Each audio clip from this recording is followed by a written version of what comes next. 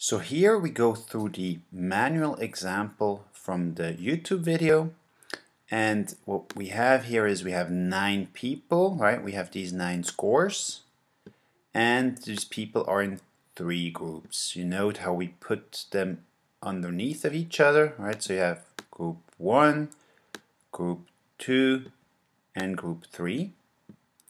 And our goal is, if we slide over here, our goal is to complete this ANOVA summary table. So the first step would be to fill in our degrees of freedom, right? We see between groups for the degrees of freedom of 1 is k minus 1. So we have 3 groups, 3 minus 1 would be 2. Then within groups we have the total sample minus k, the number of groups. So we have 9 people minus 3 groups is 6. And the total is the total sample minus 1. So it's 9 minus 1 is 8. So, alright, good job. We've got the degrees of freedom completed. Now, the next step would be to come up with the sums of squares. And for that purpose, the first thing that we're going to do is we're going to calculate the group mean for each group. And in Excel, we use a formula. So we choose this cell here. We say, okay, this equals the average. Okay, and Excel helps us out here. The average of these 3 numbers. And at the final parenthesis, which gives us 2.66. We're going to reduce the decimals here at 2.67.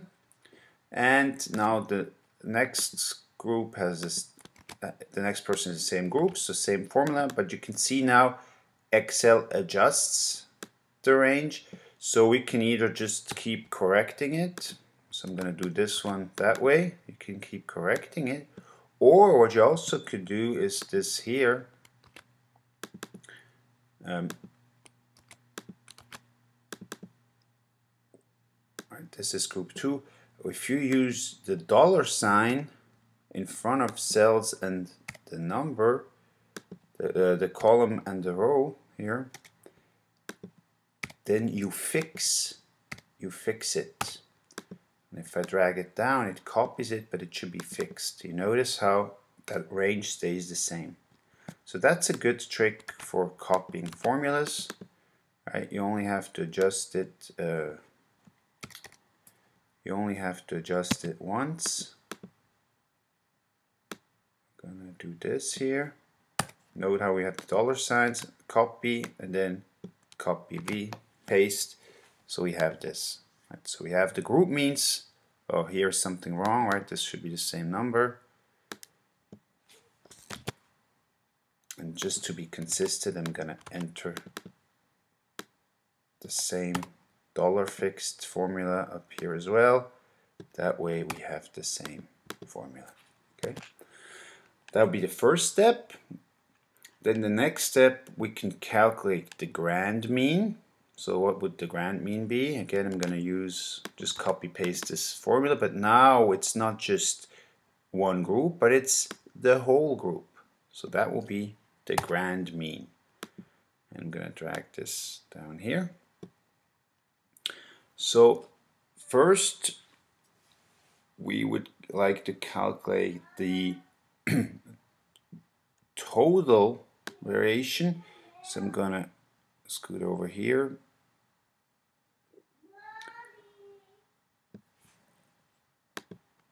We have the total variation back here, so that's where we calculate that. We'll drag it down. So this is the grand mean.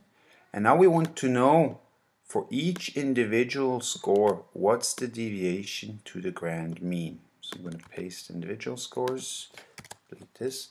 Right, so I want to know how much is this person below the grand mean or above the grand mean. So the formula here is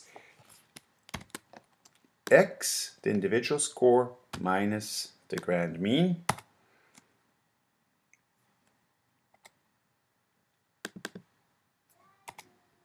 And you can see this person is 1.78 minus, so 1.78 points below the mean. And I'm going to drag this formula down. And now we have the deviations. And now we do the same thing that we did for the calculating the variance, right? We're taking this term and multiplying it by itself, squaring it, so multiply by itself, squared, and we drag this down. And now we have squared deviations, and what we're interested in is the sum of the squares total. So we want to know the sum of all these squared deviations, and that's 13.55. And here we are happy we can enter this in our formula, right? I put already a formula in there. This cell equals R26, so R26 is the result from our sums of squares calculation. Now we can do the same thing for the sums within, sums of squares within. But what do we do this time? Right, so we come over here. This is the sums of squares within. Same principle. We say, okay, this time we use all the individual scores, but we use the group means. Right? It just happens that in this example, these two group means are the same. Right? But notice again, this cell equals x, the individual score, minus the group mean, gives us negative 1.67. Drag this all the way down, so we do that for each. So here you see, oh, this person is a 3, and the group mean is 3, so the deviant score is 0, right? The person is exactly at the group mean. Now we do the same thing again that we did before. We're going to square the difference so that we have only positive values, and we can't exaggerate big differences. We minimize small differences. Right, so this one is below 1. You'll notice how the score will get even smaller. Right, you see negative 0.67 becomes 0.44, becomes smaller. The 2.33 becomes much bigger, 5.44. Okay, same thing. So we have the squared deviations here.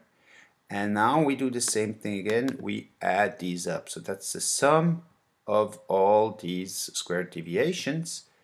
And guess what? This is our next piece for our ANOVA table, the sum of squares within. So we have this here. This equals F26. So we have the sum of squares within. And now what we need is the between groups sum of squares.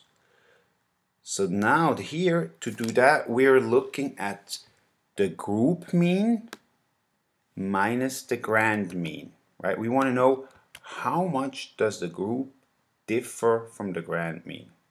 So we're doing the same thing that we did before, but this time at the group level. So this is equal to group mean minus the grand mean. So we figure out how far away is each group from the grand mean, and then we do the same thing. We square these values. We'll do it for all of them, and then we add them up. This again is the sum of the squares between, and we get a 0.22, and we enter this down here. And now you notice it automatically filled in the rest. So why is that, right? Remember, sum of squares within divided by degrees of freedom 2 gives us our mean squares. So I had a formula in there. Sum of squares divided by degrees of freedom, right? The blue divided by the green is our mean squares. Same thing for within group. Sum of squares within divided by degrees of freedom within gives us the mean squares within. And the F ratio is nothing else but the between group variation divided by within group variation. So mean squares within, between divided by mean squares within. Mean squares within, mean squares between divided by mean squares within.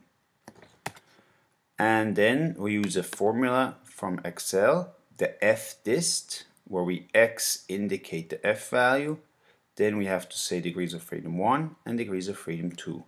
Right? So the same thing that we did with the t-dist formula, we do it now with the f-dist formula. And you note now we have to indicate 2 different degrees of freedom, but we don't have to pick between 1 or 2-tailed because the f-test is only 1-tailed. It only has positive values. That's why it's only 1-tailed. So this is how you would complete the ANOVA table. And if in this case with the f value of 0.05, the probability of obtaining such an f value is 0.95. So it's very likely, right? 1 is the highest probability, 0 is the lowest, and 0.95 is very likely to get such an f value if there's really if the null hypothesis is true. So we retain the null. And if we wanted to go the f critical option, we could use this formula, f inv, and then indicate the probability, so 0.05 in this instance, and then indicate the 2 degrees of freedom that we have, degree of freedom 1, degree of freedom 2, and thus the f critical would be 5.143. So the f calculated would have to be bigger than 5.14 for us to reject the null hypothesis at the 5% significance level.